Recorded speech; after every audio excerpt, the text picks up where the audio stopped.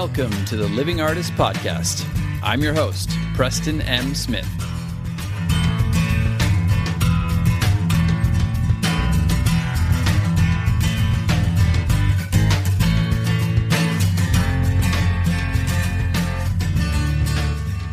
Hey, everybody. Welcome to the Living Artist Podcast. I'm Preston M. Smith, at PMS Artwork everywhere on internet land and socials. I want to thank you for landing on this podcast. Whether you're a professional artist, just getting started in the art world, a collector of art, or just consider yourself a creative person, this podcast has something for you. I like to think of it as a fun way to rant and talk to other creative people about living the life of an artist, surviving and getting ahead in the art world, and enjoying your life. But most importantly, not waiting until you're dead to make it happen. All right, let's get started.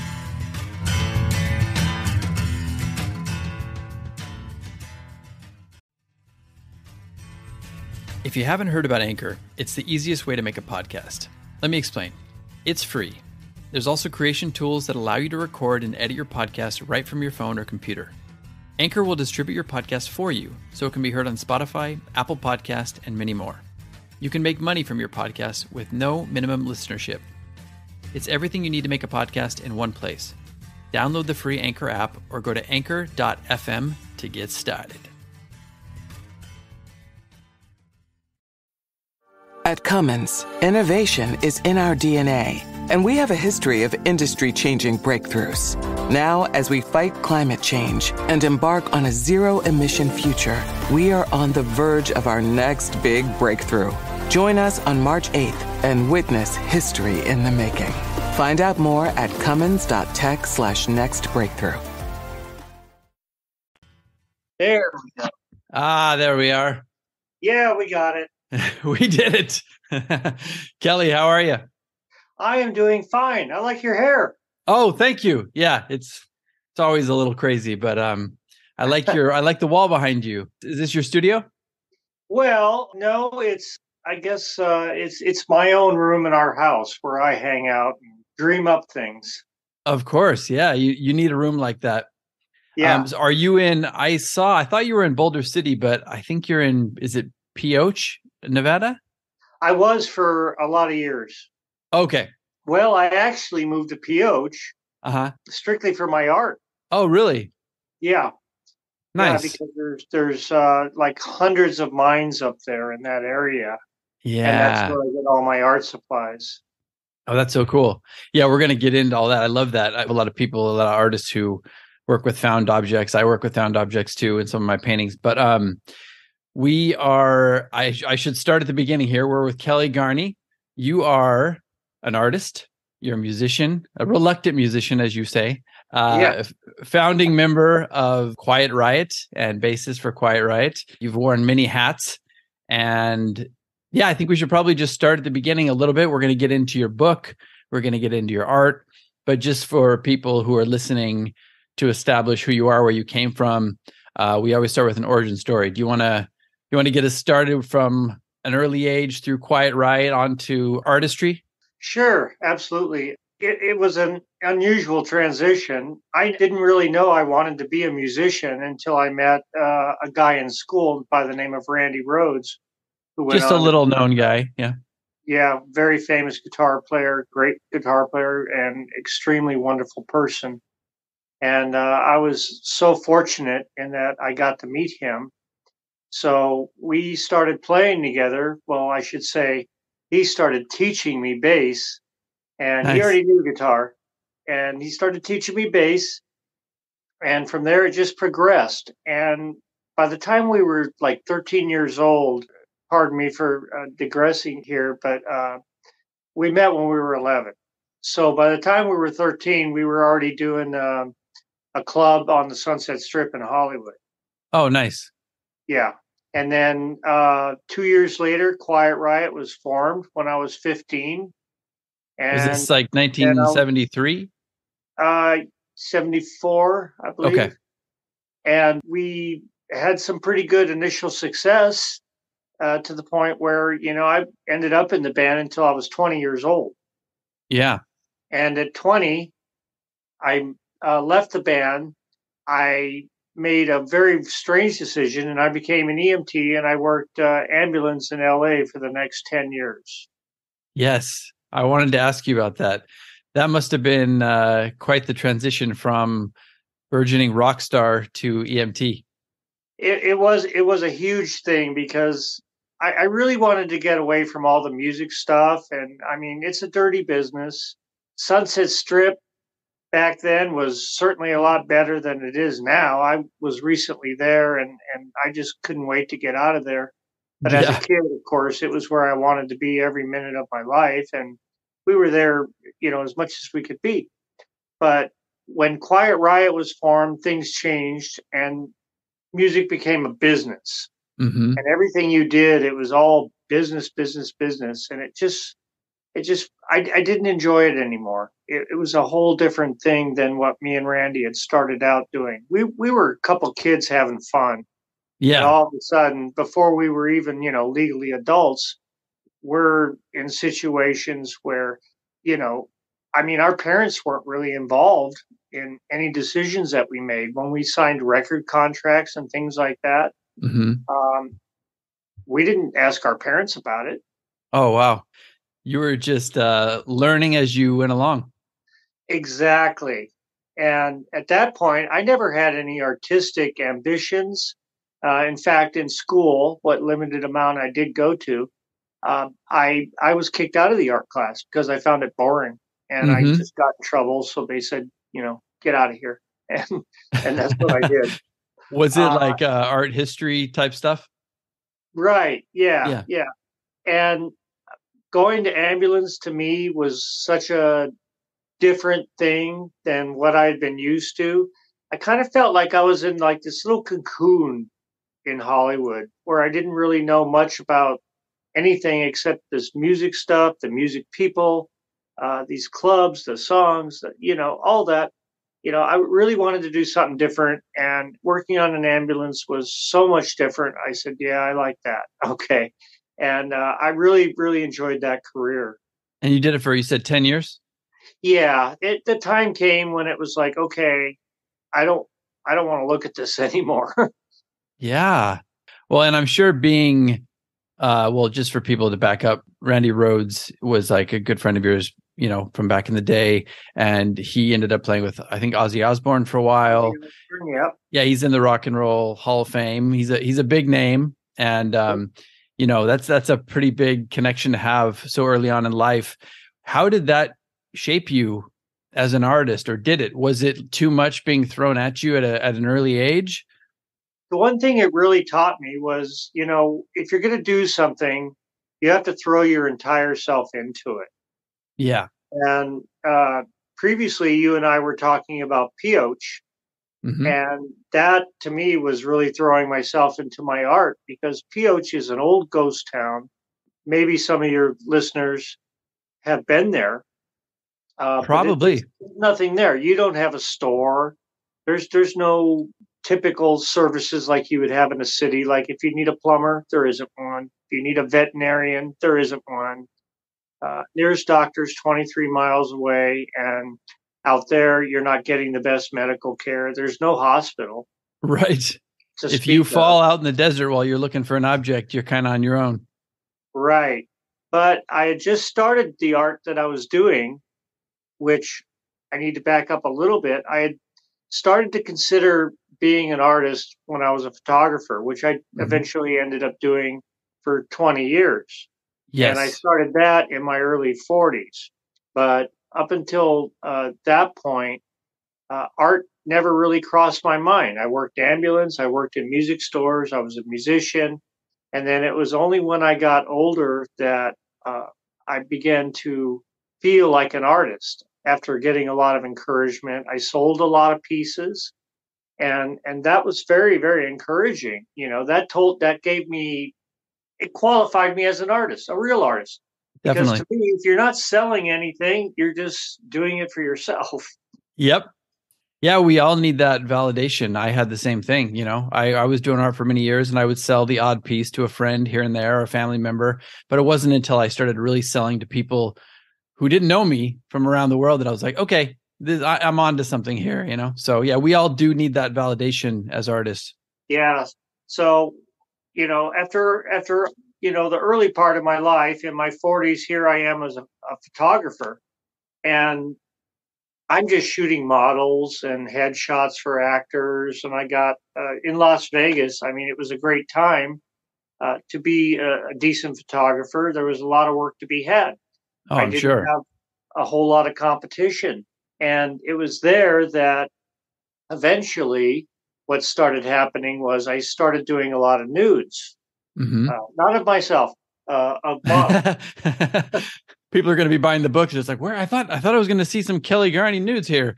Yeah. Yeah, there actually is one of me in there. Oh, I missed that. All right. Now I have to go back. Well, no, I'm like 1 years old or something. Oh, So there you go. There you go. that's the only way I can get away with it. I Yeah, can't that's when do it it's at safe. Yeah. 65. So But can I back up real quick? Did you first start shooting models in LA when you were doing as an EMT? no, well, Okay. that's actually where it started. Yeah. Yeah, I did buy a camera while I was working ambulance. A Hmm. friend, or my driver, who was also my friend that day, she brought a camera to work. I saw a good-looking girl at a bus stop. I wanted to meet her. I jumped out with the camera. I took her pictures. She gave me her phone number, and I said, "Hey, man, quickest I got a phone number since being in a rock band." Right. And I did go out with the girl. Oh, wow.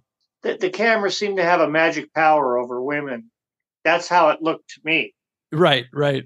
And so for 20 years, I took pictures. The last probably about 6 years into it, after doing models, I began to get a lot of calls from escort services. Hmm. Now, this is Las Vegas. Yeah. So Vegas. escort services are like, a dime a dozen, quite literally.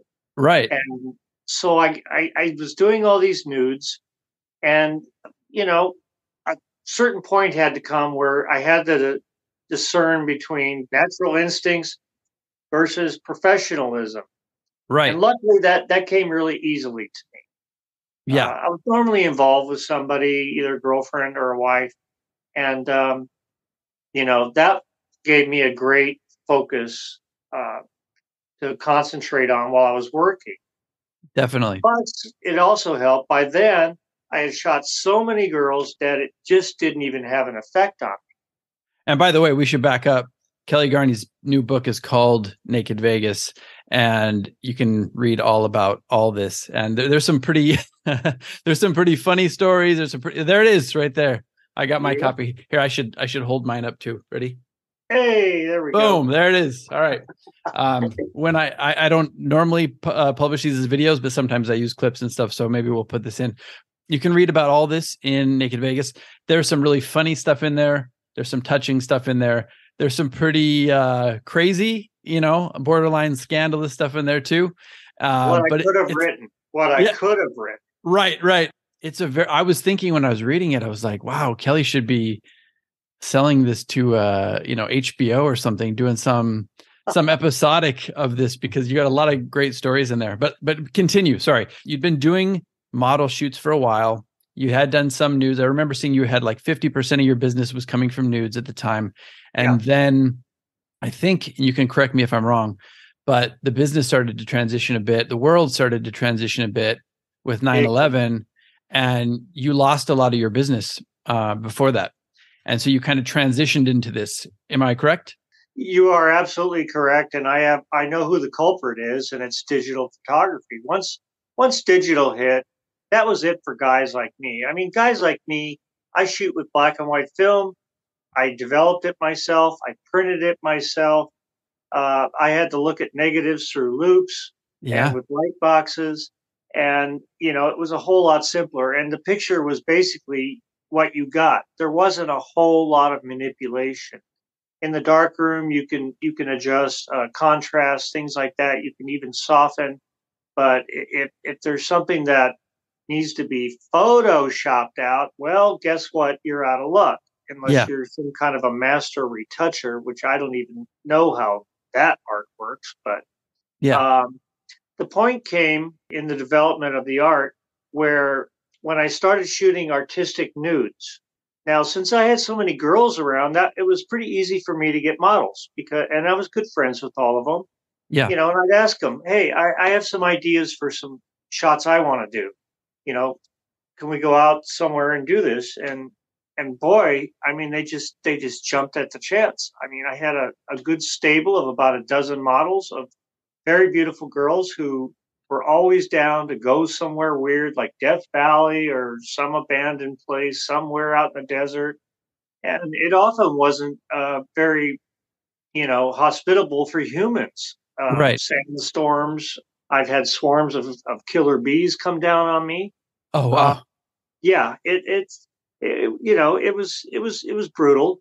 So somebody pointed out to me that I should start selling these things, and I was like, okay. And I was able to secure an art gallery that would host one of my shows. Hmm. I made up a bunch of prints, all hand printed, 20 by 24s and big stuff, and it went over really well.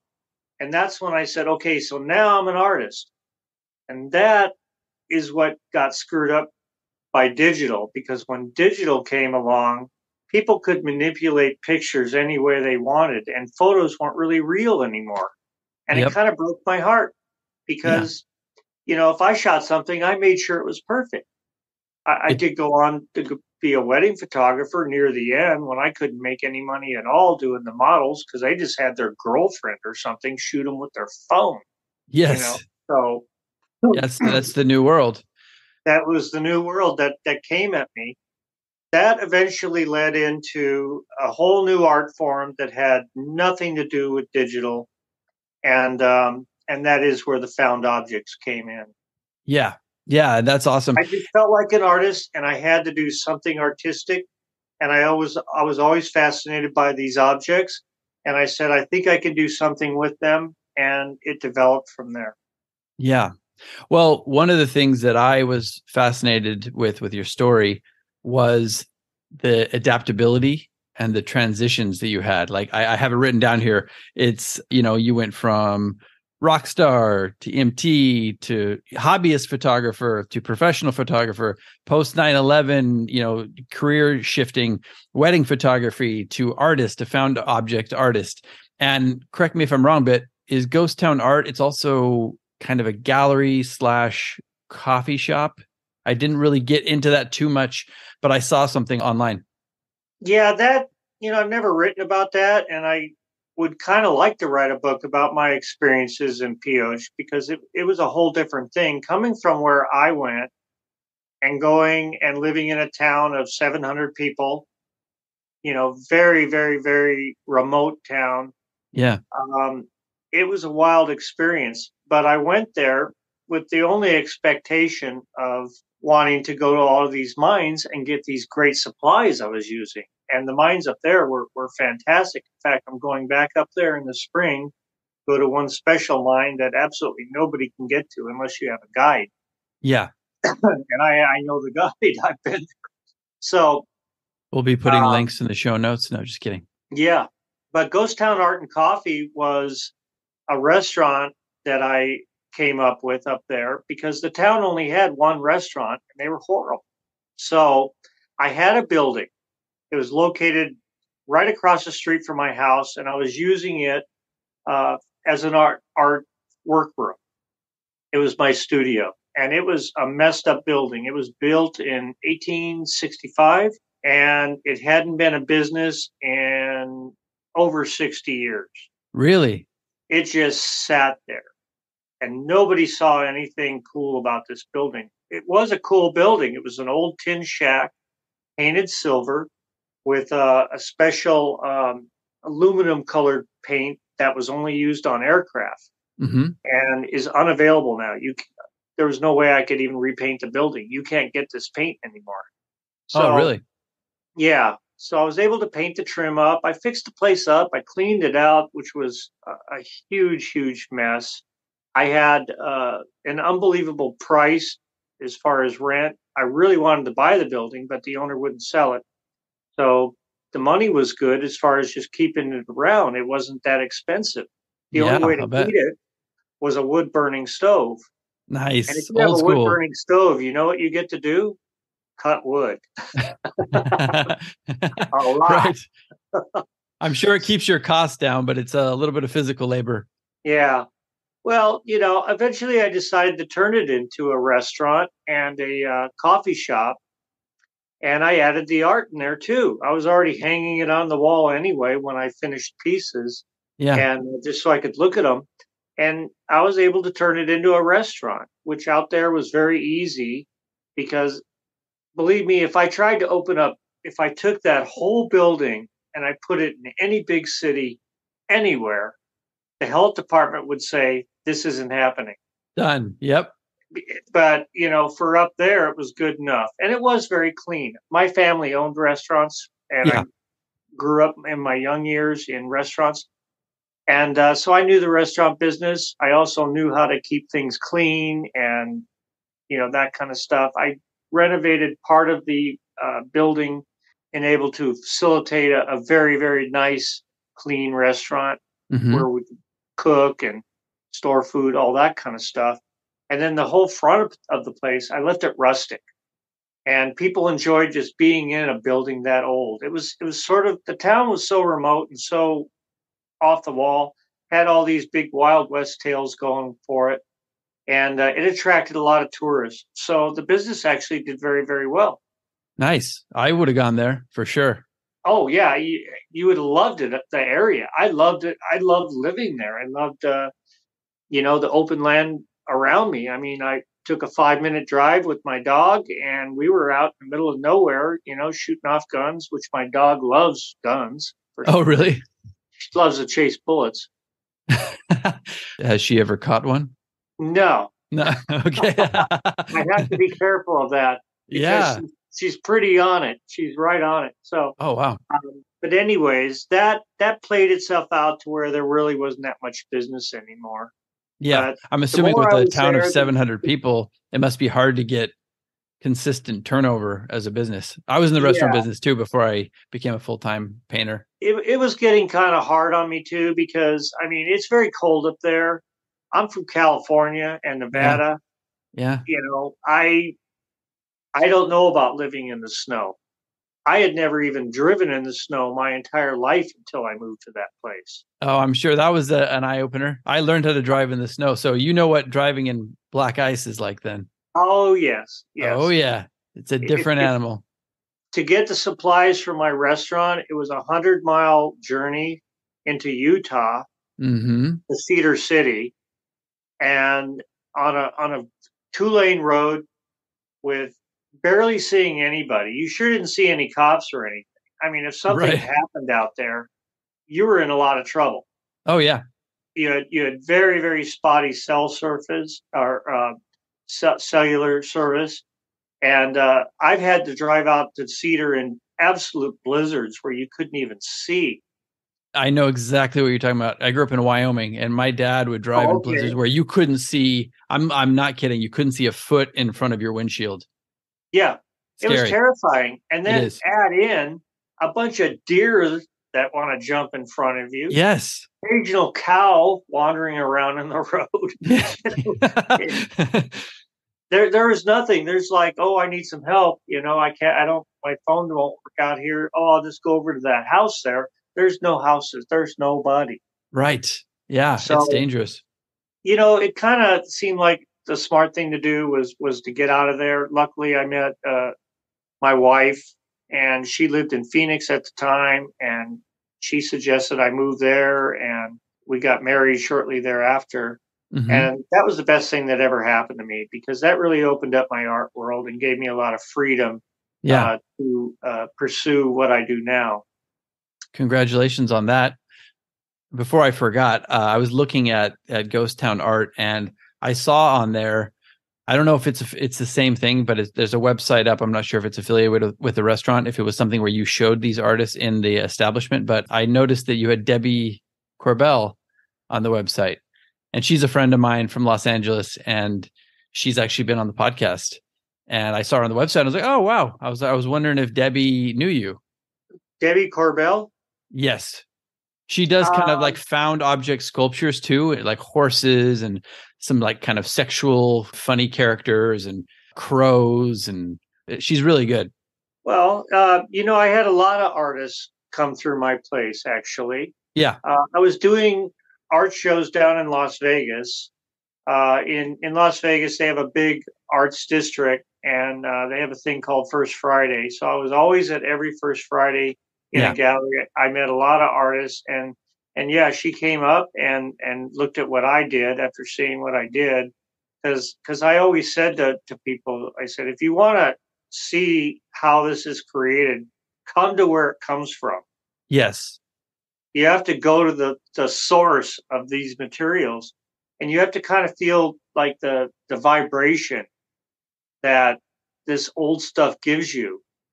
I don't know if it makes you an empath or what, but when I pick up things off the ground, my first thought is, oh, who had this? What did they use it for? And what did it do? And I think about, what life was like. I won't pick up anything unless it's 100 years old. Yeah. That's fascinating. And I'm telling you, Kelly, this is your third book right here. That's like endlessly fascinating. I think you've only written the two, right? Yeah. Yeah. Okay.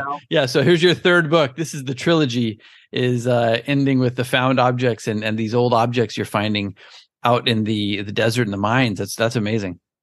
Yeah, it's some of them can be kind of scary. I mean, you get to some of these mines, and it's just a big, deep hole that just gradually goes down, down, down, and you can't, even with a flashlight, you don't see any end. Yeah. And the thing is, up there they got mountain lions and things like that, and I was always scared something was going to jump out and get me. Of course, you go armed because it's just you're out in the middle of nowhere, and yeah. You don't know what's going to get you. Mountain lions were about the scariest thing I had to deal with up there. I didn't have any bears or anything, which probably in Wyoming you got chased around by a few bears. Oh, we had some bear incidents for sure.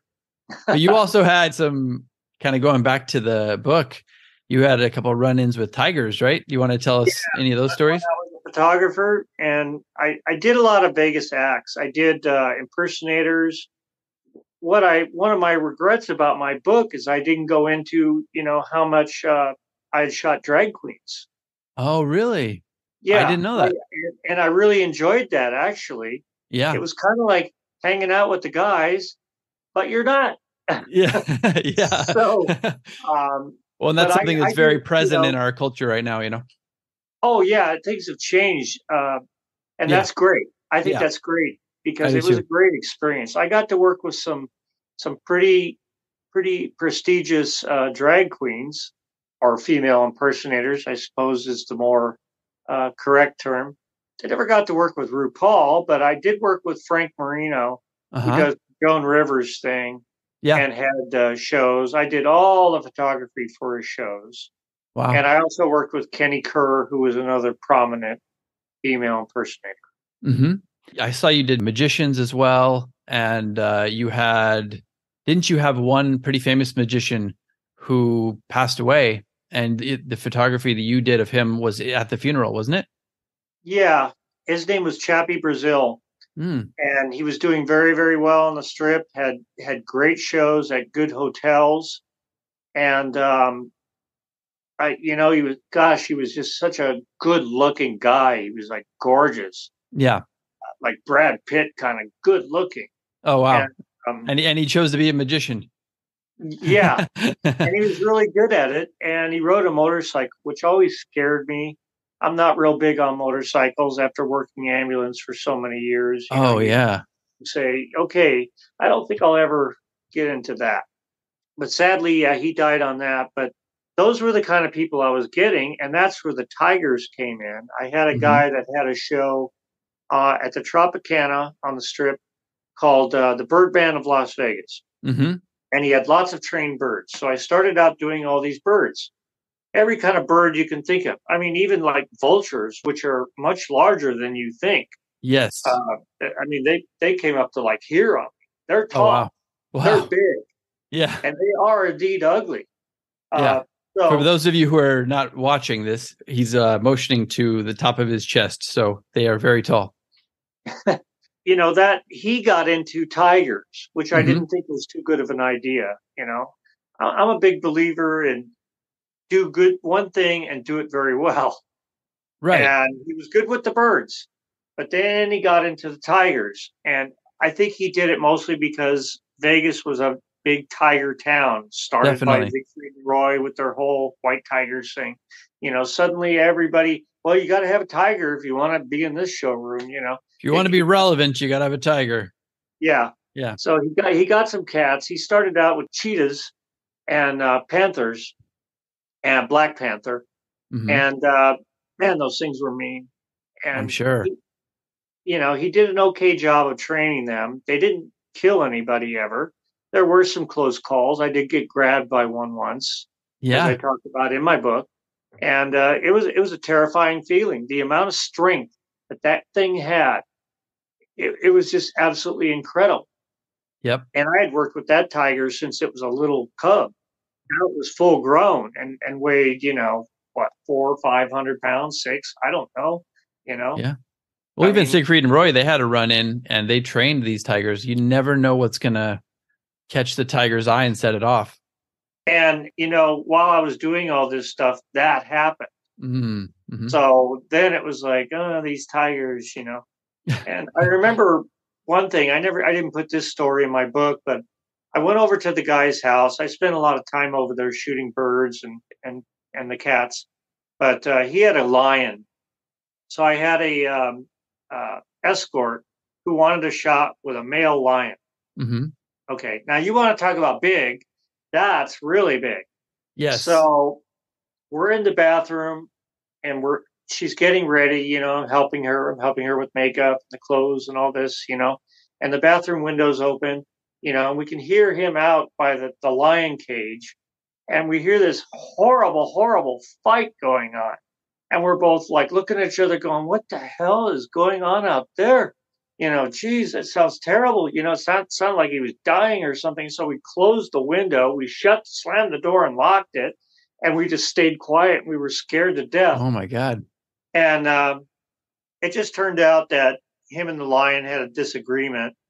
And he came back in after a little while, and he was pretty bloody. Oh And my God. Oh, we yeah, just had a disagreement. He's missing an arm. right. Yeah. It's just a Wow. flesh wound. And Just a flesh wound. Exactly. yeah, so he says, "Well, I don't think we'll be using the lion today. We'll use a leopard." And I'm like, "Oh, great, okay." Oh, wow. And he seemed to have more control over them, but yeah, I worked with the lions, tigers. I worked with an elephant. I worked with the elephant. Her name is Ty. She was in the movie Water for Elephants. Oh, yeah. Mm-hmm. Just an amazing experience to touch and be with a creature like that. Yeah, I can't imagine. That's one creature that I've never had any experience with as an elephant that I've always wanted to. Yeah, once you do, you will never forget it the rest of your life. That's amazing. Well, so many great stories. I wanted to highlight, first of all, that people who want to venture into your backstory can pick up your other book too, Angels with Dirty Faces. Oh, This he's got one it. here. There it is. Yeah. I didn't get into that one, but I have read It's a about little it. thick, yes. Yeah, I've read reviews. I've heard really good stuff. This is more of a kind of behind the music story Yeah. from the earlier days. So you can get the Kelly Garni from the early days, a lot of the gossip that is going to go along with some of that stuff. Because when you Google you can see some of that gossip. And that's Don't tell just, me about it. yeah, I've that's been just a what happens. murderer. I've done all sorts of things. Yeah. But then Naked Vegas is the transition into the photography, and then you're venturing into the art world. And then we're looking for book 3 coming out soon about Yeah. the mines. But did you want to share any other stories? I know I've got some stuff here like tigers. I've got mobsters. I've got your studio was broken into. Some crazy things with preachers, pimps. Anything you can highlight any of those and give us one if you want, just to whet people's appetite for the book. Well, now I'm going to have to really look through my brain here and find a doozy. I just thought of one the other day too that I was like, I can't believe that happened. Uh, Yeah. you know, Things were actually pretty normal for me. The girls were always easy to work with. Mm-hmm. So there wasn't too much drama with them. They were very professional. Yeah. Uh, it was when you got into the people that weren't used to being models and, out there. Right. That would be weddings. Yes. And I have about 1,000 weird wedding stories I could tell. Well, that's what I wanted to ask you, Kelly, because it was funny because you get into the further section of the book, and when you get into the weddings, and I think you shot something like 500 weddings. I did. Yeah, and I mean, you must have crazy stories, but I was starting to see some of the parallels between like some of the old stuff, the crazy stuff, and then just what you think of as just a nice wedding, but how those kind of just devolved into like debauchery and craziness. So go ahead. People could only hear the stories that go on in, like, say, the room where the brides are getting married, Yeah. or the room where they're getting ready, and all the bridesmaids are there. And as soon as mom leaves the room, the stories start. Now you go into the groom's room where they're all getting ready, and they're talking about the bachelor party, which Yes. was last night. They're Right. all over, you know. I felt pretty bad for a lot of girls who were getting married. Oh, I'm sure. I also felt pretty bad for a lot of guys that got married after hearing the stories these girls told about their bachelor parties. Or Oh, bachelor. wow. So the bachelor parties and the bachelorette parties, that's where the real dirt is right there. Yes. Um, and definitely, at weddings themselves, you had, as I talk about in my book, you had fights, you had dynamics of family that were sometimes making the whole day difficult. Mm-hmm. That was probably the worst thing right there, because I got very close with these people. You have to. Yeah, definitely. It was the same with shooting the artistic nudes. Is I was very, very close to these girls, and we spent a lot of time talking, and we knew a lot about each other, and we were always great friends, and that made the pictures just, it gave them a little extra life, And because there was I'm a sure it comfort. also made them comfortable and feel safe too. Yeah. Yeah. And very much like Ambulance, where my main goal, first off, when I was getting a patient, was I got to get them confident and comfortable and Yes. believing in me real quick. Otherwise, things aren't going to go good for them. Well, Right. it's a lot like that in a wedding.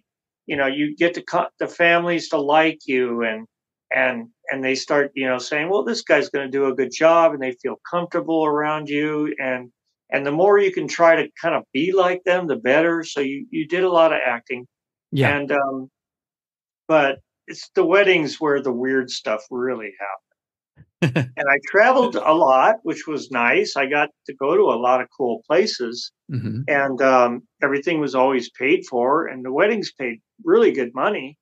But in the end, it just you sometimes walked away from the wedding going, "That's not going to last." Yeah. And this is Yeah. after you get this bonding with the bride and the groom to get Right. that great shot, and then you, after the wedding, and you see the family dynamics and their friends, and the things that occurred before they even got married. It just made you feel bad. Yeah. I'm sure it could be a little bit depressing. Could almost do a behind the music, you could do a behind the wedding and see all that. How many of them last? What were the dynamics going on? But because I'm Yeah. sure you were, as a photographer, you kind of blended in a little bit with either the crowd, the group that was in there, or the background, even almost Yeah, like the silent observer. So you probably have some really good stories from that too. that's the way I played it. I mean, while I did have to get a good relationship going with my clients, in the course of the ceremony, the reception, all that stuff, yeah, you do have to kind of blend in. Yeah. Sadly, I didn't really look like a photographer. I mean, I had enough trouble coming up with how to look like a photographer anyway when I was doing the models. I Yes. wanted to look because that's what I knew. I knew you need to have an image, you need to have a look. That's what I Yeah. learned from the music business. Yeah. So It's the true. same thing applied when I became a photographer. So I went with this hippie desert rat kind of a deal. Well, I just took that guy and I put nicer clothes on him. for the Yeah. weddings. Yeah. I got a black lambskin vest and photographer's vest, and I got nicer shoes, and I always like to wear a bandana because I have crappy hair. In fact, now is the best hair I've ever had in my life because it's all gone. But but it was I very can't thin attest he's hair. wearing a hat, so Yeah. yeah. It was very thin hair, and for photography, it gets in front of your face and your eyes and the lens and all that. So I always wore a bandana, which kind of stood out a little bit. So as Yeah. much as I tried to be invisible, I did stand out. Had a different look than other wedding photographers. I mean, other wedding photographers, I looked at them, they show up in a tuxedo. Yeah. I'm like, nah, that's not going to be me because sometimes I'll lay right on the ground to do a shot, Right. and so dressing like that just was not an option for me. Well, it's almost like you're saying the desert rat hippie who cleans up well, you know? Yeah.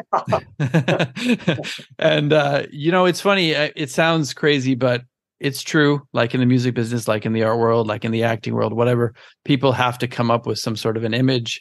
It's, you're almost branding yourself. I'm sure you stood out as a wedding photographer because people remembered you. They were like, oh, let's get this guy, who looks like the desert rat hippie who cleans up well. You know what I mean?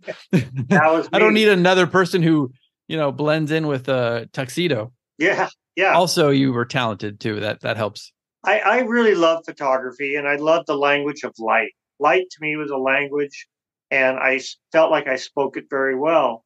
When I shot film, I could just look at any scene or situation. I rarely metered it because I Mhm. just knew, oh, that's, 60 at f8 or 60 at f6, 5.6. I just could read the light. And Mhm. so light was a great thing. And that's what I really feel that digital destroyed about photography was the language of light. It was all about light. Yeah. Yeah. And I used to teach, I had students, I used to get all my interns from UNLV in Las Vegas, and who all later went into business. And I learned not to get students because what happens is you teach them really well and they go out and they open a business. And that's Right. what happened to me. So I quit teaching. They steal But all your ideas. yeah, but one of the first things I taught them was I said, the meaning of photography is painting with light, I love the it. literal translation. Yeah. Yeah. And bearing that in mind, that was one of the most important things I ever learned because that really clarified how photography worked to me. I said, aha, it's about light. Mhm. And when you first start out, of course, you're mostly dealing with outside sunlight, shade. And then once you get into the studio and you're pointing lights, specific lights, light temperatures, tungsten, Yeah. fluorescent lights, or green on color film, all these little things you had to start considering. Digital took all that away. Yep. And that's what got me into the found objects because I just said, hey, nobody can duplicate this. You can't, you know, you're not going to replace this with a computer. It's a one of a kind, unique object that you're creating with your own hands. And I want to tell you, Kelly, because we just had a meeting and we were talking with a bunch of people and we were talking about the future of art a little bit. And I don't know if you know this, you probably do. There's a lot of AI generated art now. Yes, And I've seen pictures of me that somebody took. yeah, yeah. No, But don't they're do that to me. yeah, that's the big thing on Instagram now. But I see a lot of people. Well, it's basically just you have a program, you give it a prompt or you give it, whatever words, expressions, descriptions, and then it just creates something in a style of this. It can do anything that you want. And it's really, if you thought that digital was the death of photography, it really is now. We had a photographer and there was just saying, you can't compete with it. And Yeah. there's going to become a fight at some point, I think, of what's real art. Art is I think art is made by a human being. And until people stop making money off the AI art, it's going to keep going on. And it's kind of sad. You really have to have an emotional attachment to your materials. Yes. Let's say you make, you work with clay, you're a sculptor or anything like that. You've got your hands right on this stuff and you're working with it. Yep. Steven Spielberg once said something that really stuck with me about being a filmmaker. He said that he loved the way film felt in his fingers.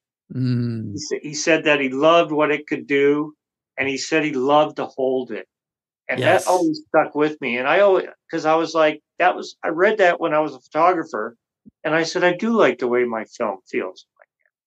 Yeah. And so when I work with my metal and I'm bending it and positioning it, on what I call canvases, it feels more real to me. Hmm. And to me, all this AI and the digital and all that, it's not real. It's not real. And it's not made by a human being. There's Yeah, even CGI artists who have talent who they're actually putting it together. I mean, they're using a computer, but they're talking with a computer and they're using their skill with their hands. That's gone now. It's like it's right. just completely computer generated. Yeah. Yeah. Let's just take a painter, for instance. I mean, this could be applied to just about any art form, but Yeah. a good painter, he knows what his paint tastes like. He Oh, knows what it smells like. I love the smell of oil paint. I love it. There you go. Yeah. And this you don't get with the computer stuff. Right. You just get a sore back. Exactly. Also, Kelly, people are interested in the artist. Like they're actually interested in your story too. Like I want a Kelly Garni piece because first of all, I love the art, but also because I identify with Kelly and his story and his struggles and what he puts into his art. There's like this intangible thing that goes into your art that's completely unique because of your story too. And you can't get that with Yeah. AI art either. No, no. When I do art shows, I always encourage people, touch my art. Put your hand right Yes. on it. I Yes. mean, here's an example. I've been making clocks. Oh, this is great. Here, hang on, let me enhance your video here so I can see it. This clock is not Oh, running right wow. away. It has no battery. It's beautiful. Yeah, I wanted to make some spiders, and I had never done spider webs, so I did this. And the actual spiders are made out of the kind of like if you see like a piece of furniture that Mhm. has like the metal studs in it. Yes. This was found off of a very very old couch, and it has holes for nails to go through. Ah, It was yes. big long lengths of it, so I ripped it all off of this old couch that was basically rotted away, and I was able to make the spiders out of it. That's so cool. And so I tell people, put your hands right on it, touch it. You Yes. know, this stuff that I do, it's tough. It doesn't fall apart Yes. the way I do it. And it took a lot of trial and error to figure that one out. And what is the Because background piece there, Kelly? the background piece is a old piece of probably the side of somebody's house, Okay. or it could be their roof, Yeah. or it could be off an old shed. It's Oh, it's that's these awesome. old pieces of tin that people used to put on the outsides of their houses and Like stuff. an aluminum siding type. Right. Yeah. Yeah. Yeah. But prior to it being galvanized and being silver, it was just steel and it would rust. So Yes. this stuff is actually really valuable to me. I go out in the desert to certain locations, and I'll bring back like a truckload. And they typically, if they were cut, they could be just about any size. Hmm. But when you bought a piece of this back, even in those days, and still to this day, they come in 8 foot lengths, and I'll sometimes bring back 8 foot lengths of them. Oh, wow. The whole side of my house has a whole bunch of steel like this. Have you ever made a piece out of the full 8-foot piece? Not 8 feet, but I have plenty that are like 2 feet by 3 feet. Yeah. Yeah, that's big. So yeah, I mean, the touch, the smell, the feel, the the scent, the taste of art. I'm not saying, please lick my art, but I'm Maybe that could saying, be a new thing. the artist, who works very closely with their materials, like sculptor would, or someone doing clay, they have a very very intimate experience with the materials that they use, as I do. Definitely. With this steel, I go out in the middle of the desert, I pick it up off the ground, I feel like I'm rescuing it. You Yeah. know, I get that feeling. And then, I do something with it and it has a whole new life. And all Exactly. that's important to me as an artist, that I feel that way. But again, going back to the digital stuff, you get none of that. So Nothing. to me, you're not even an artist. You're a digital manipulator. Well, and some people now, it's gone so far as it's not even artists at all. It's just somebody trying to make a quick buck. They get a computer program and then they Yep. just, churn out this AI art and try to make a quick buck online from it. And look, it's going to get to a place where there's going to be a lot of, litigation. And, if some of them are stealing styles of people, like if they wanted like, oh, I want this in the style of Kelly Garni, the computer will recognize that. And then it'll start to manipulate the photo in your style. So there's got, people are going to get sued for that eventually, I think. Oh, I could easily see that happening way down the road. Yeah. It's really going to get to the point where you're going to really start questioning anything. You go to the store, Yeah. and you buy a steak, and you go, how do I know they didn't use a 3D printer to make this steak? Right. Well, they're making vegan steaks now. That's what they're doing. So, yeah, I know. Yeah, you never know. Well, and also eating one. Yeah. And also, if you look at the tabloids too, all these computer generated images, you could just manipulate anybody. Oh, well, so and so was here doing this act. That's all in question now. Everything's in question. It's a brave new world. But we'll get back to your story. And I wanted to ask you about galleries. Are you currently showing your work anywhere? Or are you selling your work through your website on your own? I'm selling my work right now on online only because, quite frankly, I sold all my art. So now I'm like restocking. Yes. So I'm working as fast as I can. Thank God I can turn out one of these clocks in about 3 weeks. But if I do a larger piece, you're talking, maybe 3 months. Yeah. So I'm currently working on getting a stock of that. The only thing I have coming up is I have a book signing at a bookstore called the Copper Cat in Henderson, Nevada. That's on February 4th. And I will have art there for sale as well. Oh, nice. So I learned one lesson already is I posted a picture of one of my clocks on Facebook, and 20 minutes later it was sold. And I said, no, I just wanted you to look at it. Yeah, I'm trying to get a bunch of this stuff, so because you get the satisfaction of somebody, coming to your space in a gallery and looking at your stuff and going, oh, I just love that. Oh, tell me about it. Yeah. That's all great. These people are just like, hey, I really like that. I'll buy it. How much, Yeah. And that's the end of the sale, and you put it in a box and ship it off. And I much prefer the gallery experience of meeting people and explaining, what's behind all this. I have pictures of most of the locations where all this stuff came from.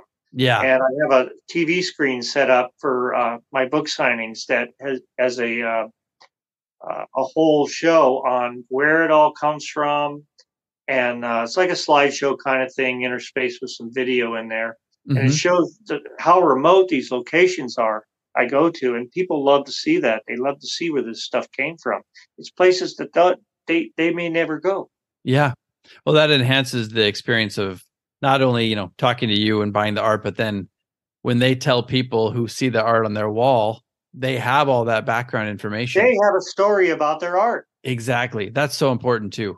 There are ways you can kind of do that online, but for somebody like you who's so specific, who works so hands-on, who finds these things in such remote locations, that's really hard to encapsulate online. It's better to talk to you. Yeah. Absolutely. Yeah. So I'm not going to put any more pictures online. I mean, I have a few pieces on my website, just so there's something there. But I'll tell you what, if I sell them, we're going to have to redecorate a room or something because they're all hanging all over my house. Well, some of these are good problems to have, Kelly, but yeah. That is a good problem to have. I agree with that. But, and this is, so if you go to kellygarni.com, you can buy Naked Vegas. And I saw you have some original pieces up there as well. Yeah. We're redoing that website. It was horribly done. It's taking some undertaking to get it redone. So Yeah. It needs to be redone. It was just a terrible job, and that's lazy digital work right there. Yeah. You have all these things you can do, and you're getting paid for it, and you do that kind of a job. You Yeah. know, Well, and that's the thing too with websites are such a pain in the ass because you're always having to update them, you know. I mean, you could have the best website for 2022, but in 2032, it's going to be crap again. You know what I mean? yeah, So, yeah. but your site, like when I was on your site, it looks good. It's passable, but I can see that you've got some other stuff in the works, which will be good. So, is there anywhere else people can like buy your work? I saw you have stuff on Amazon, Barnes and Noble. Amazon. Yeah, they can contact me directly if they want a signed copy. Oh, nice. That's probably the best way to do it. You actually get a better deal through me, Mm-hmm. and depending upon which book, if you buy my Angels book, Angels with Dirty Faces, I usually send a couple little goodies along with that. Um, Nice. for the Naked Vegas book, I haven't really figured out anything to send people yet. And really, I wrote the book, and I would actually encourage other artists to do this. If they've got something to write about, they should write a book, no matter what it is. I mean, I've written myself, Kill. I've written 2 or 3 books too. I didn't know that. Yeah. Oh, how interesting. Yeah, I love it. It's great. It's just another avenue. Some of them are autobiographical, some of them are complete fiction, but it's just another form of expression that I love. Yeah. Yeah. Well, particularly if you buy or you write a book about yourself or something that you did, it's, some sort of a journey you've been on. Yeah. When I do art shows in the galleries, I always have a lot of books to sell, Yes. Smart. and they sell well. Yeah. So now you've got two types of income coming in. And this book here, I mean, this book I kind of had to write. Yeah. Just simply because of the, gravity of my past. Yeah. And the rumors and the misconceptions. Yeah, I wanted to clear a lot of things up. Yeah. So, you're going to find more fan kind of people that buy a book like this. Mm-hmm. The Naked book, I bought strictly, to enhance my art shows. I wanted people to know about, the weird journey I went on to finally do what I really love to do. Yeah. But the two of them together give you a total picture. It's a good business thing to do. Yeah, for sure. Because you're getting to know Kelly Garni, the person as well, and the artist and the musician and all this, and it enhances your experience of buying art as well. Yeah, so, it does. Yeah. It gives you something to talk about, and it makes your conversations with potential customers, that much easier and better. Oh, by the way, I wrote a book.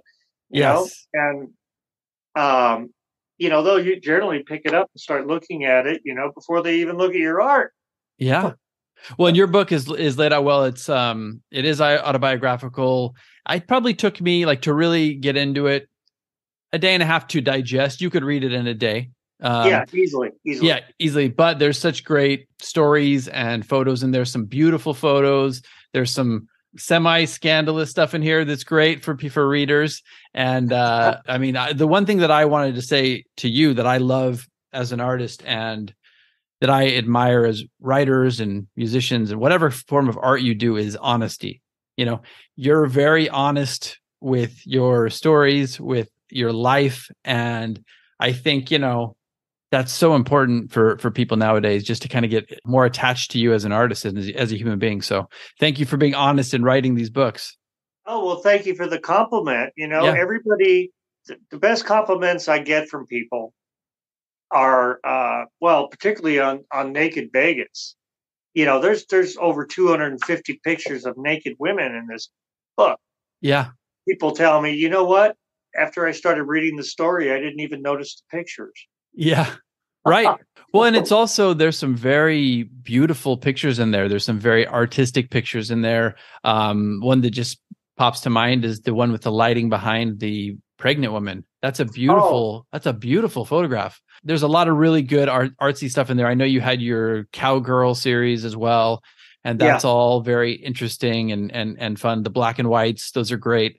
And you have some pictures in there of musicians' hands and other stuff like that, weddings. There's a lot for anybody who's interested in photography, not just the nudes, but the nudes are also are beautiful.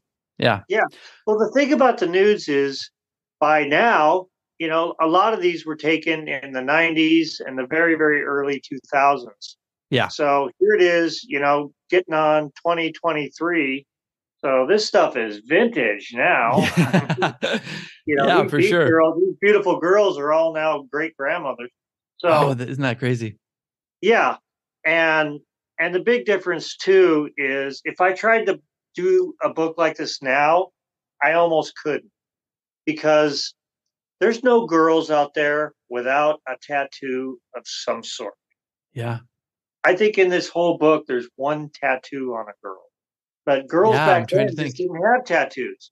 That's Now, true. they got their face, their neck, and God Yeah. knows what else is going on. Yep. Yep. And so girls just don't even look like that anymore. They literally don't. And it's such a different era too, Kelly, with, from a political standpoint, from, just a cultural conscious standpoint. Some of the stuff in your book, I don't think it could be done anymore in No, general. no, absolutely not. Yeah. Absolutely not. When you're taking pictures of a nude woman, back then, you could get away with saying a lot of stuff. Yeah. And all your Yeah. stuff in your book and even the stories, you were conscious of that. It's all very tastefully done, but you do reference other photographers doing stuff like that. But yeah, it's just different. So this is kind of something, it adds another level of intrigue to the book, is almost the time capsule aspect of it, how much the world has changed as well, reading the book. Absolutely. It is very much a time capsule. Yeah. Yeah. And for these women all their lives, I know you talk about in a very, like, I always looked at your book and there was a part of me that felt like this is kind of an unconventional love story to women. It is. There's some people that would push back on that, I'm sure.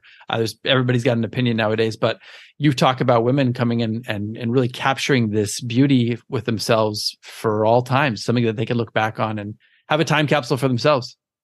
Yeah, that's why I really wanted to know them. Yeah. And over time, over doing it many years, I mean, my mom raised me very well. I was never disrespectful to women, and when I started doing this, it was a whole different type of respect. But Yeah, everything's overall, it changed. just gave me a lot more respect for women, Mm-hmm. and I love women. What guy doesn't? And I learned a real lot about them. Yeah. Yeah. Well, I wanted to move on because we're running out of a little bit of time, but I always ask the artist some standard questions here. So if you got like 5 more minutes, 10 more minutes, we'll do that. It. Okay, cool. Yeah. So I always ask a list of questions like biggest failures. Is there a failure that stands out in your mind that happened it could be in the musical career, it could be in your art career, it could be whatever, it could be in life, and something that you did that you learned from? Oh yeah, that's an easy question for me to answer. I mean, Shoot. You can read all about it. Right. It's out there online all over the place, That's true, yeah. And my only excuse is, hey, I was a real young kid. I grew up in bars, Yeah. Nobody supervised me. I just ran amok and, finally committed a stunt that went beyond acceptable to even be in a band anymore. So, yes, I would say that I definitely failed there. So, yeah, we don't even need to go into it. People can Google it and see what we're talking about. But there's a lot of he said, she said about it. But, I mean, I remember I was in a band, Kelly. I was the lead singer of a band, a punk band for many years. I got kicked out of the band. I did some crazy stuff too. When you're young and you're drinking and you're in a band, it's a different world. People don't understand it, People don't understand it. Yeah. And then, when you get to, a level of success to where you're dealing with, writers and, people like that like to sensationalize things and make up things, and pretty soon the ball gets rolling on a lot of misinformation. Yes, for sure. These days when somebody gets accused of something, it it gets snowballed into a much bigger thing, and then Yes. now you're dealing with a riled up public over it. Yeah. So Cancel culture. yeah, it would be scary to do the kind of pictures I was doing now. Yeah. That was my big failure, the music business. I'm playing with one of the greatest guitar players who ever lived, and Yeah. I screwed that up. And I figure the best thing to do in order to live with myself is just to own up to it. Yeah. I talk about it in my book, Yep. every single gory detail, Yeah. and own up to it. If you do And that's something what I mean wrong, about your honesty. That's what I think really resonates with you and your work is the honesty. thank you. Yeah. Yeah. Thanks for I'm sharing even, your I'm, side of it. I'm even the first person to refer to my found object pieces as it's just a bunch of trash. Yeah, yeah. I love it. I mean, I go around the streets of Los Angeles, I find pieces in alleyways and stuff like that. I'm up here in the valley, kind of close to your neck of the woods, up in Reseda now, but I find Okay. yeah, I find stuff on the street and clean it up and turn it into paintings too and assembled pieces. I love it. I think, it's just it all has a story behind it. And also we're recycling materials, you're not putting any more junk into the world that is being manufactured. So it's got Yeah. that element to it as well. Nothing is really useless unless it smells horrible. Right. Unless you're going to bring it into your home and there's termites and it's going to, eat your whole house, then yeah. Yeah. Okay. So we'll move on to the next one. What about advice to young Kelly? This can be you at any age. You can be giving advice to your 50-year-old self, your 20-year-old self, your 10-year-old self, something that you've learned over the years that you'd like to impart on your younger self. Oh, I know what I'd teach myself. I Hit it. absolutely know because I have given so much thought to it. I love But it. growing up, my dad always had us watch all these movies, especially scary movies, Frankenstein's, the Dracula, the Wolfman, the Abbott Costellos, Yeah. and of course, Laurel and Hardy and Jerry Lewis and on it goes. So why didn't anybody look at this somewhat loquacious kid and say, maybe he should be in the movies? I mean, I lived in Burbank, for crying out loud. There's a Exactly. studio down the street, Yeah. you know? Yeah. And I really wish that I would have pursued something like that. So the advice I would give me is forget being a rock star, okay? Yes. Go for the actor guy. I love You it. have I a love it. lot more longevity. Yeah. And, if you keep your nose clean, look at a guy like Canoa Reeves, Yeah. This guy's squeaky clean. You can't find no dirt on him, Yeah. That's true. and Even he even handles in the himself crowds well. he ran around with back in the day, he was running around with some people that got into some trouble. But yeah, he's doing well. I just saw him up in the Hollywood Hills about a year ago. He was just Oh, kind of really? hanging out on his bike. He's a big motorcycle guy, but he was Yeah, just he kind is. of hanging solo. And yeah, but I really admire what he does too. Yeah, I see. I love films a lot, a Me real too. lot. I have a gigantic DVD collection, Yeah. and I watch child actors a lot because I think they're more interesting than some of the adult actors because I'm imagining being that age and pulling off some of the stuff that they do. It's You know, crazy. what gets said to them to make them do such a good job? That's what I always wonder. Yeah, I know. And then obviously there's the whole transition element, the ones that survive it and the ones who don't. I don't mean just the ones that actually do not survive life, but the ones who Yeah. actually can transition to being a good adult actor as well. That's difficult. Yeah. Yeah. Being in any kind of public eye is a dangerous place to be. Yeah. Things Yep. can happen to you. And, that's why you see, especially rock stars, dying tragic deaths. Yeah. Two of my favorite singers killed themselves. And, it's just that lifestyle is tough. The films seem a little bit easier. Mm-hmm. You don't see a whole lot of actors killing themselves. And some of it's kind of questionable, the ones that do. Mm-hmm. Apparently, someone like Robin Williams, okay? Right. Look at this guy, Yeah. and he hangs himself. Top of the world. Yeah. What what happened to them. And it's just all that public stuff I think gets to them, because it even gets to me, and I'm not even that famous. But I can't even imagine being as famous as a guy like that. Yeah, it probably would get to you someday if you have a certain sensitivity to, Yes. having that attention on you. I think it warps your brain, it warps your perspective on life. It does. It Yeah. does. And I think that's happening nowadays with social media on a smaller level with everybody. It's just warping people's perception of what reality is like and what you're supposed to be showing to the public and not showing to the public. It's just a crazy world. Yeah, I would not like being a kid these days. I'm glad I grew up when I did. Yeah. I got the tail end because I'm 44 right now. Yes. And I got out of there in college. I didn't have a cell phone in college. I came down here actually, Kelly, to be an actor, taking years a step further. Right? Yeah, I came down here to act and paint. So I stuck with the painting, not the acting, but I loved acting. But I didn't get a cell phone until I came down here as an actor. So I was like 23. So I had a major portion of my life that it was before the digital age and the smartphone age. And I'm really thankful for that. Yeah. See, I was like 40 when I got a cell phone. Yeah. Right. And it was like this big. Yeah, exactly. And it was probably a flip phone that big. So it made it even twice as big when you opened it. It was just a big, heavy thing. It was like 90% battery and 10% whatever else it does, and it had a big antenna on it that, didn't go down like that. So, literally could hit somebody with one of those phones and kill them. Yes. And they didn't have the smartphone capabilities back then either. No. Yeah. So we're lucky in that sense for sure. We are. Yeah.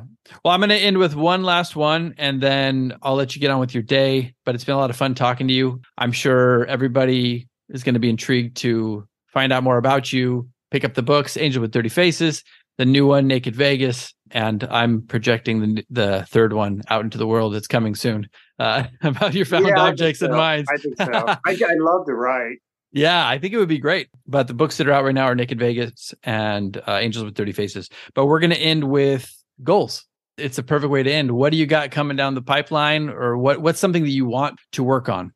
I'd like to see my art do really well. Of course, I'm retired now, and that's all I do. So that's my job. That's my business. So I want a successful business. So I want my art to do well, and I want to make my wife proud, and I want a good life. It doesn't necessarily have to be financed by art, but I just want to see it really appreciated. That's my goal. I love it. That's a great goal. And we'll be putting links in the show notes to people to check out the books and to check out your art. And is there anything that you want to leave us with? Anything you want to plug? Anything you feel like we left out? There's a lot of stories we left out, but I wanted to gauge you because, I think people should buy the book if they want to hear some of the other interesting stories. But is there anything that you want to highlight or talk about that we left out? I just want it known that this Naked Vegas book was a book I wanted to write for a long time, and when the pandemic hit, that was the right time. And I'm hoping people like it. I hope they learn something from it. Particularly with the way I developed a business, a 20-year business that was making 6 figures a year. Yeah. Out of nothing, with $100 camera and a roll of film. Yes. And I was able to turn it into that. And so if you have a dream, just go for it, man. Don't be afraid. You got to believe in yourself. And that's what I did. I had a lot of confidence. I said, I can do this. I can do this. And I just always kept my eyes open for opportunities. And they saw, they saw them all over the place. And you just have to be smart. So, that's what I would tell anybody, especially any artists who are maybe struggling or whatever. Just keep believing.